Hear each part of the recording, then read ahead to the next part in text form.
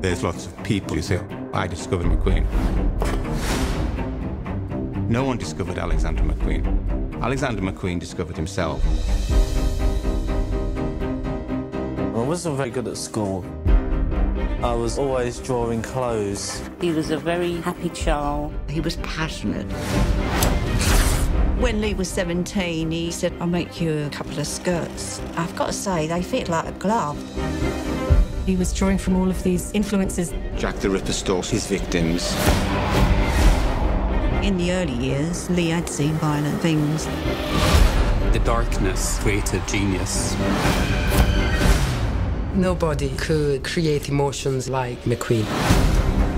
You might find him distasteful, shocking, or misogynistic. He made every single headline. I don't want to do a show feeling like you've just had Sunday lunch. I want you to feel repulsed or exhilarated. Going to the depths of one's mind, you start losing who you are, and it becomes the place that you can't get out of. My family keep me grounded in a very superficial business. He thought the whole system was against him. His vision was so extraordinary. Just genius. I saw myself within the public eye as the gazelle, and the gazelle always got eaten.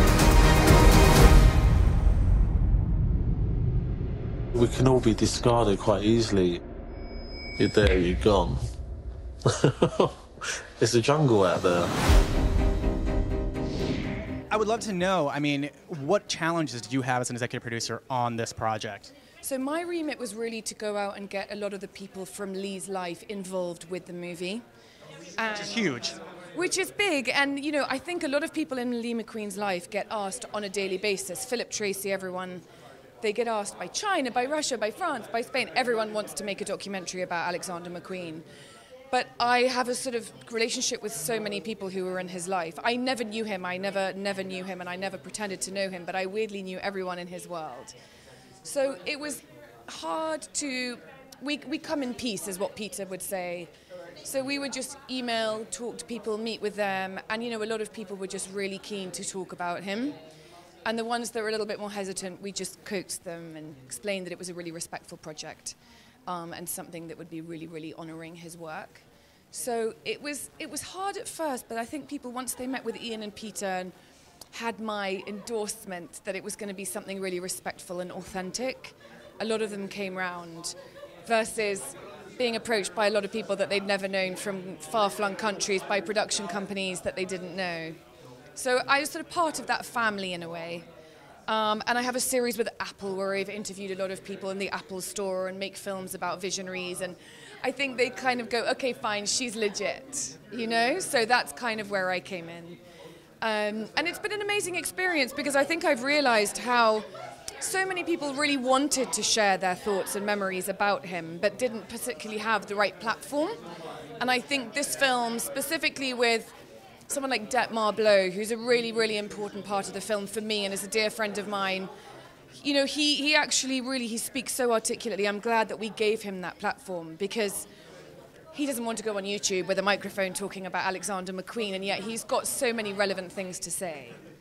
So that's been, for me, that was the challenge in the beginning, and now the biggest reward is how many people actually are involved who are really close to Lee.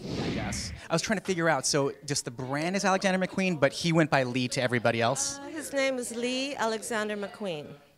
So he went by Lee to friends, and his brand was Alexander McQueen.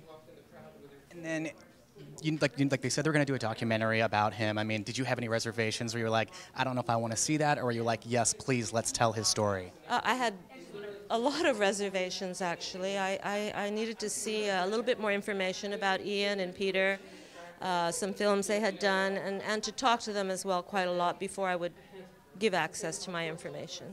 And then finally, what would you want people to take away from watching the movie?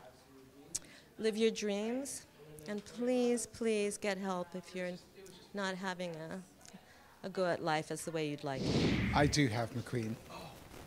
Fantastic. It's a little touch, but this is a very famous print that McQueen made with the skull. And of course, the skull is such an important motif for him. You know, I think in fashion you're not really supposed to show death It was one of the many things that he confronted people with in the industry. You know, he had an understanding of mortality from a young age, and he celebrated it. And for us, it's become a very important sort of leitmotif that runs through the film. We feature various sort of inspired by McQueen, various sort of skull imagery, some of which was designed by Gary James McQueen, McQueen's nephew, who worked with his uncle for several years.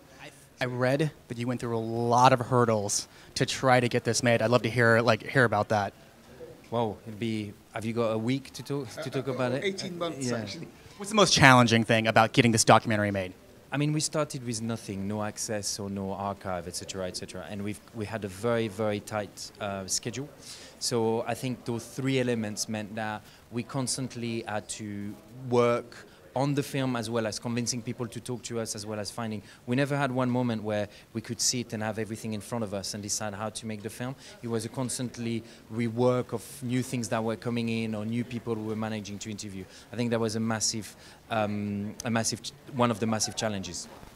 Yeah, I think that Ian's absolutely right. I would say it was one of the toughest films that I've ever worked on, but also it was a huge privilege because, you know, this is an extraordinary man whose story is moving and thrilling and funny and harrowing. And, you know, it's not often that you get a subject like that to make a film about. So, yeah, very privileged.